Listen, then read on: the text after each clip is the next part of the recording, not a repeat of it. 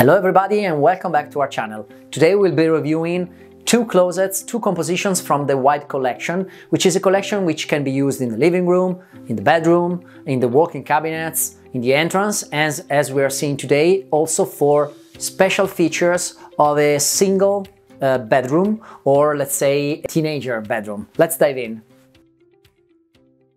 So as we said before, this review is about these two compositions, which are two examples from infinite, I would say, compositions that we can create with the White collection. I would say dozens of thousands, I could even say millions. Why this happens? Because this is a closet system. It is based on these 25mm thick partitions. You can actually perceive the partitions when there's a free side. You can see it here, for example, or you can see it at the other end. We'll see the detail later. And you don't perceive the partition itself when the partition is covered by two doors, because we have a supporting partition here at the extreme left.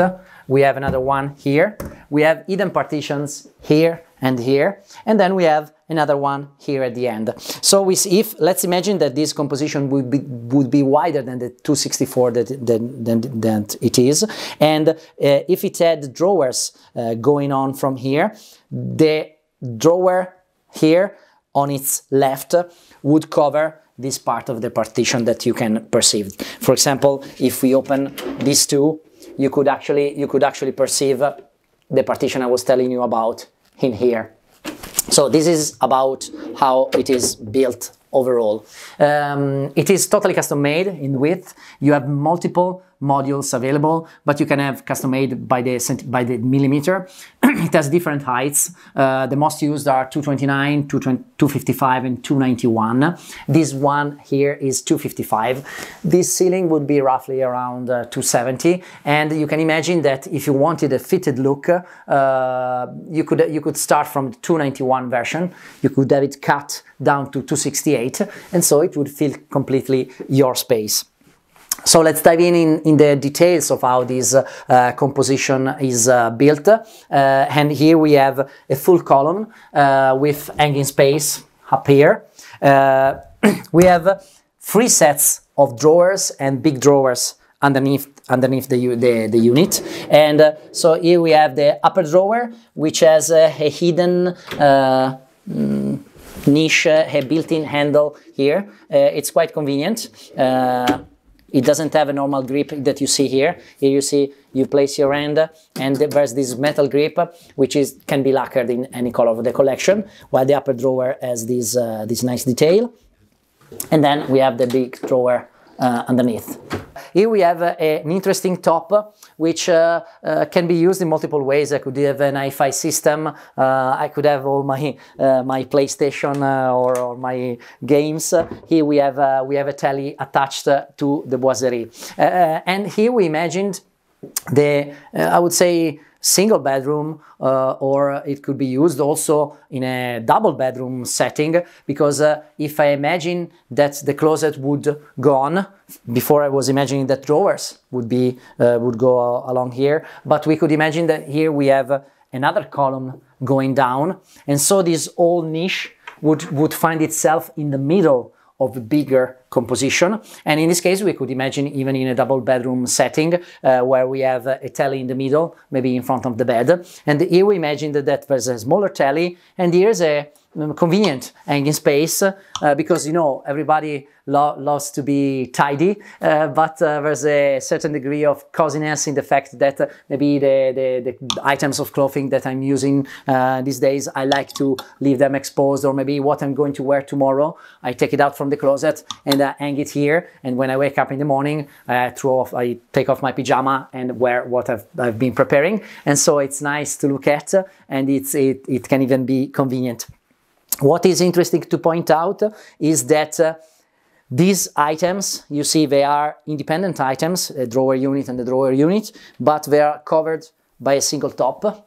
And the same setting, we find it in the hanging part of the closet, because here, if I open it, let's see if we can see it here, we can see that there's a structure which is built with the same material of the inside, but on the structure itself, by looking underneath, we would see all the lines of the different partitions. And so underneath the structure, there's an additional panel which doesn't have any joint or line. You see, for example, this line here, out of the two panels of the back panel, we would imagine here multiple lines based on the way it is built, while everything is covered with a single panel, which is not only a single panel, but it's a single panel in the same exact finish that I've chosen for the outside. So this is beautiful because you see, I can see it, it depends on how high you are, but for example, if I sit on the bed and I look at it, I love to see a clean surface. Okay, I'll move around here. more about the way the hanging part is built, because this is called a bridge unit. You could have, as I said, you could have a partition going to the floor that supports this unit, and so this unit would be supported by that two-door closet on the side and by a partition here, or you could have another closet element coming in this direction, but it's also attached to the wall. So depending on the situation, if I have double support, I can imagine that a composition like this can be completely detached from the wall, or attached to a wall maybe made out of plasterboard, something that would not really allow to attach this sort of deep elements. While in this case, considering that here it's open, we don't have a partition or a closet. This is beautiful because I could imagine that this is the entrance of my room. So I'm coming here and yes, I could have a partition, and maybe on the partition I could have a mirror. But in terms of perception or on the perspective look that I have on my room, when I'm here, I can already enjoy my room. Maybe there I could have a window.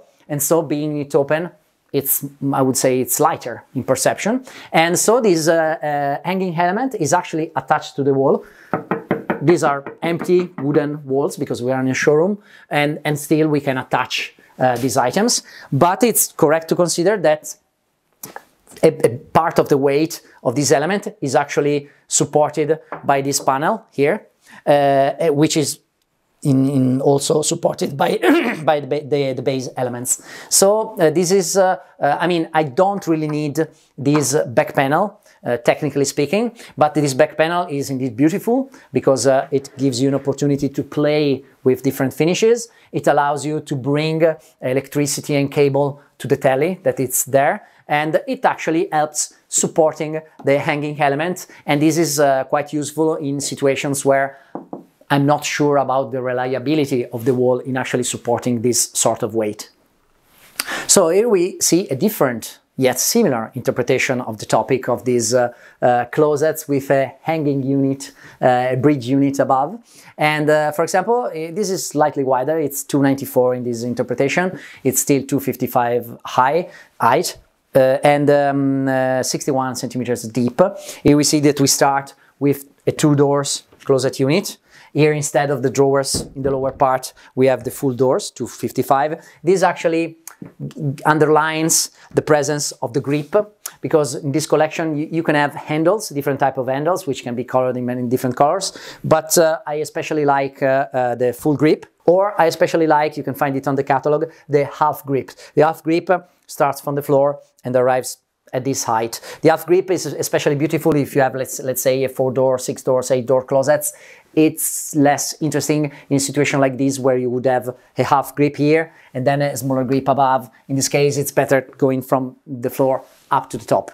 And so the two doors units, very flexible in dimensions. Here we see the same hanging cabinets solution that we saw before, with the same underlying element made of a single piece. What is especially interesting here is the part underneath. So we don't have drawers unit, or at least we have a drawer unit here. We have a home office setting, the same type of grips, smaller drawers and bigger drawers that we described before. And here we have a very interesting desk with a thick 4 centimeter stop. This is laminate, but there's multiple finishes. And what is interesting is that it has this metal structure, because here you see it's supported at the extreme left by this drawer unit, but we could imagine this desk without the drawer unit, so it would be supported by these metal supports here. and it's actually underneath here. This metal part can be colored in any color of the collection. This is in the Moka Shine finish, but it's interesting that you can have it customized in color, and you can have it custom made in width, which is especially interesting because you can have a totally custom desk. Here it is integrated, but you can purchase the white desk on its own and put it anywhere. So here we have this composition, drawers unit, structure, top. This top ideally connects to the back panel, okay? And on the back panel, here it's built in a slightly different way from what we saw before, because before we saw that the panel was being supported by the drawers unit underneath. Here we see that the panel actually goes down to the floor, and the desk is actually against the panel. So here the panel goes from the floor up here to the hanging element, and the desk is in front. There on the panel, instead of the telly that we saw in the previous examples, there are these metal shelves. These actually has sides to keep your stuff and your teddy bear in, while here we see these very thin shelves. They are made in metal and can be, just like the structure of the desk, they can be lacquered in any color of the collection. The white collection does actually have a wide collection of materials, and for example we have laminates, we have matte lacquers, we have glasses. Here we see the matte lacquer Jute, which is beige with a tiny hint of gray, but it actually depends on the lighting. I really love it because it goes well with browns and warm colors in general. Here we have this laminate. I love it. It's called old copper. I use it in my home for a tiny item of furniture that I designed for my home, and it's very practical, and because it's a laminate, so it's difficult to scratch it, and it's very warm and varied because there are darker parts and lighter parts. I find it interesting, both with beige and browns, but potentially also with lighter grays, okay? And in fact here we see it joined, combined with the Moka Shine finish. It is the most used because it is a matte finish with a slightly metallized effect. It is indeed gray, but it is called Moka Shine because it has very tiny shade of brown, and so it actually fits well with both grays and browns, and here we have a proof of it. So we can actually customize the interiors as well, and here we have the Oxford sand finish. It is a very practical finish. Of course, you see it only when you open the door, and it does fit both with browns and grays, and it's very practical because it's nearly impossible to scratch it and you don't see dust, so it's very convenient. Here we see the green tea matte lacquer. I especially like it because it's a very soft and light shade of green, and here I could imagine matching different colors for the grips. I really love the single color here.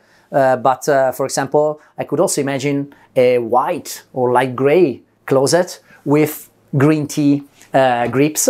Here we see the Rasato Fumé laminate. I love it because it's very textured. You can actually perceive that it's not plain. It's even more effective in terms of perception than the old copper that I quoted before, because it just looks like a real stone, while it's not. It's cheaper and very practical, very convenient. Rasato Fumé, it's a dark gray with shades of brown. Sorry if I repeat myself, but you know, there are the structural elements. It's very convenient to have them that they can welcome both the shades of gray and the shades of browns, because that means flexibility in your home, okay? And we see here another finish for the inside, which is it's called coloniale effect, which is a dove gray. Even this one, it's let's say, I would say less fancy than the Oxford sand, but also very practical, both in terms of scratches and dust and so on. So much flexibility for the outside and also for the inside.